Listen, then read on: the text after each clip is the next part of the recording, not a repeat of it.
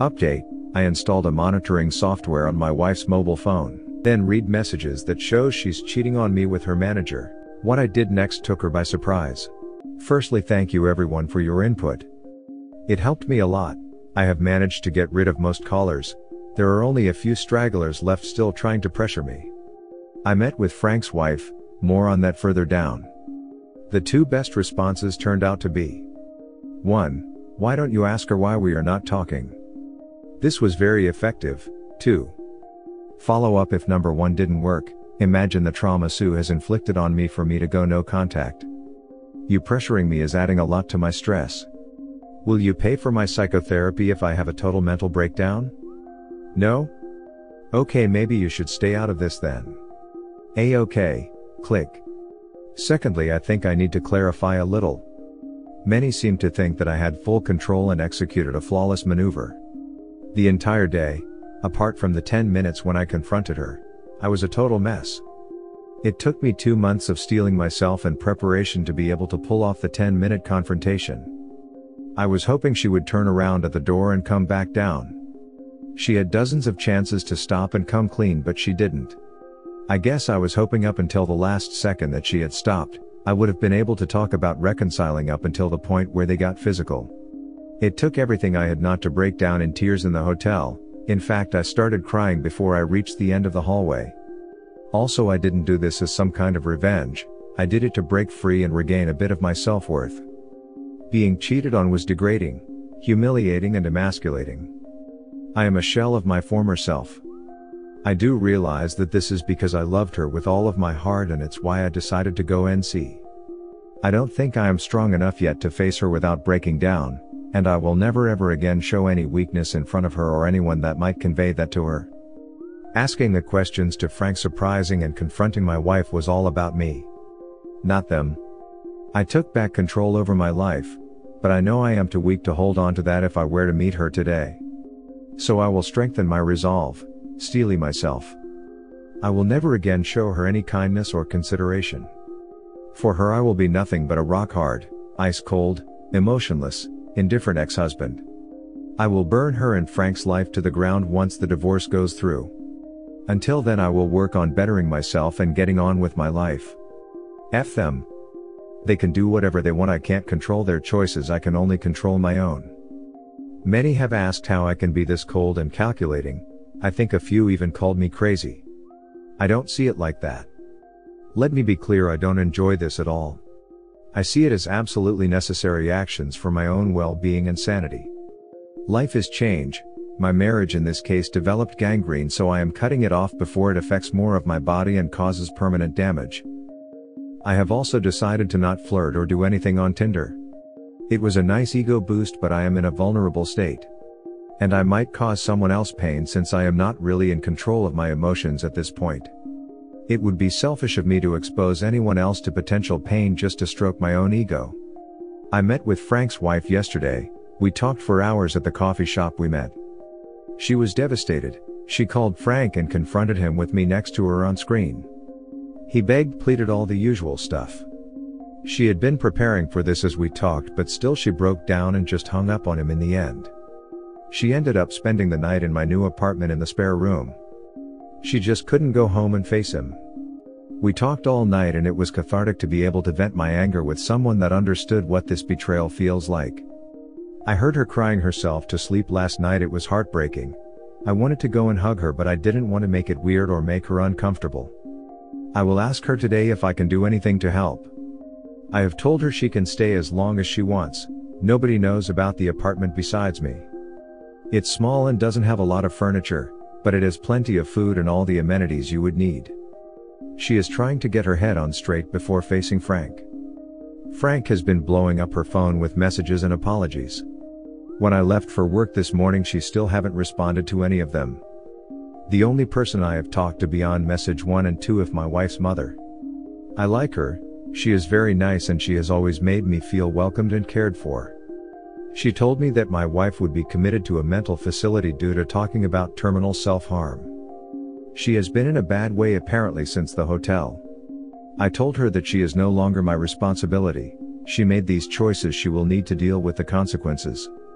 I would appreciate it if she didn't update me on my wife since it was already painful enough and that I needed distance to properly separate myself from her. I informed her that there is absolutely 0% chance of reconciliation. The divorce will go through, we will not communicate at all outside of issues related to our children. And that will all be done in writing. I have enough just dealing with myself at the moment. So I am not as strong as many seem to think. I managed to pull myself together just enough to cut the cord after 2 months of intense effort. And I would probably devolve into a sobbing mess if I met her today. I need time to heal and everyone calling prevented that. So thank you again Reddit for helping me fend off the well-meaning people that were injecting themselves into my relationship on my wife's behalf. You guys are awesome. You got this. I know it's difficult but just make sure you are eating healthy, getting sleep and exercise. Thank you, solid advice. Her threatening to delete herself is just manipulation. If she felt so strongly about your marriage, she wouldn't have cheated and withheld intimacy from her own husband. Stay strong, do not cave in. Like you said, her life is not your responsibility. I was thinking this might be the case as well. Read through some of the backstories here and you will see threatening self-harm is a somewhat common occurrence. I am guessing somewhere around 10%, regardless if this is an attempt at emotional manipulation or real, you handled it perfectly OP. What she does stopped being your problem the moment she entered the hotel room. It's okay to dissolve into an emotional puddle every once in a while. We've all been exactly where you are right now and things will get better with time.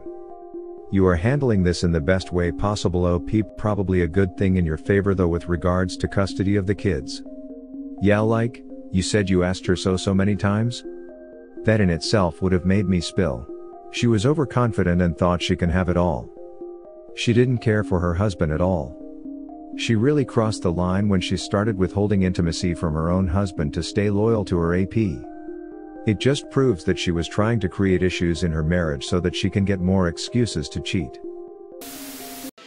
Introducing Newscaster Vocalizer is a new first-of-its-kind, groundbreaking app, which allows you to generate full-featured voiceovers from any text using direct access to Amazon-powered Newscaster Vocalizer without spending thousands of dollars. Just select a language and voice, paste your text, click a button, and it's done. Keep going.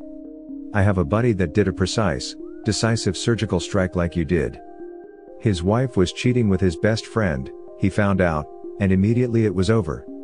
He left that day after telling the kids and families and got a lawyer. By the end of that week he'd listed the house, got his own place, got her to agree to a fair settlement. She was still in the affair fog and thought she was going to marry the best friend, who was also married and cheating.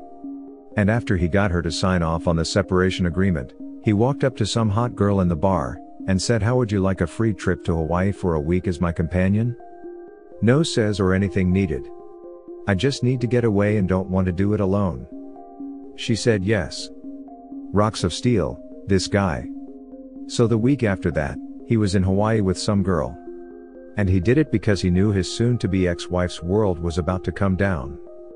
There was no way his former best friend was going to leave his wife, and he knew it. So his former friend went crawling back to his wife.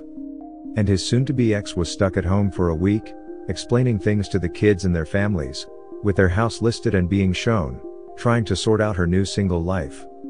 And he was in Hawaii with another woman, away from it all.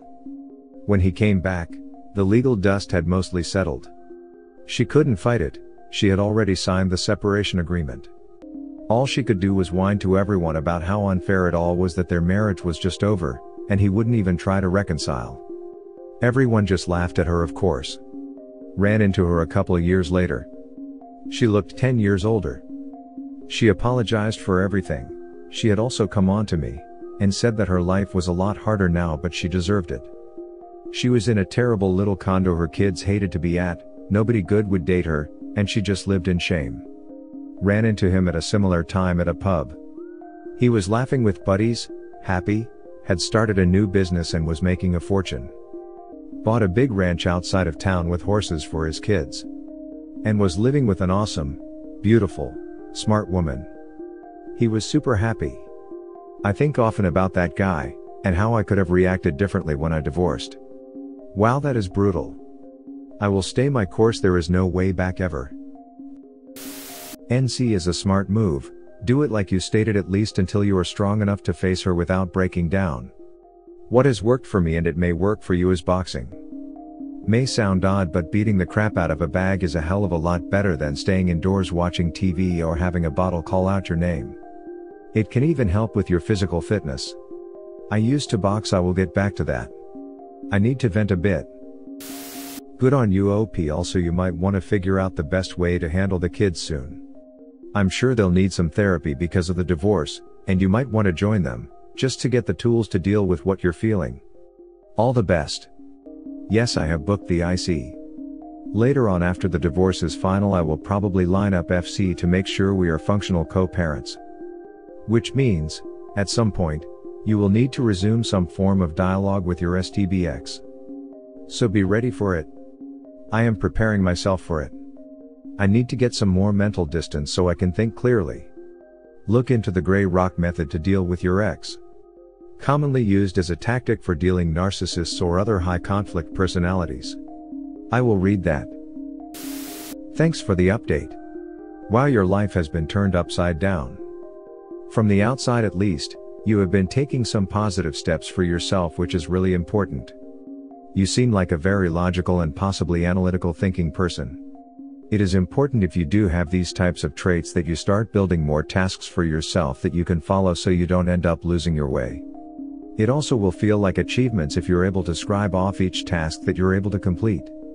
Think about all the things you need to be covering off for your kids and all the necessary and self-improvement tasks you can do for yourself. Spend as much time with family and friends to fill the void as well that once was replaced by your wife.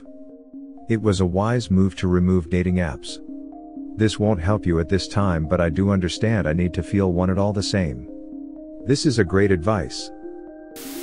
Good luck for your life ahead. This is not the end of the world. Even I have been through a bitter divorce and escaped a lying, cheating and offensive husband. You have collected yourself well and your response was very mature and effective. Your next focus is your life ahead and the kids. Yes, this is my focus now. I will be okay. Worldwide comments of the day. This is what I like to see at least. Strong-minded man doing the right thing, hope things get better for him. Moral of the story, she'll drop you in a heartbeat, no loyalty or honor. Sorry state of affairs. That was amazing, perfect way to start the day.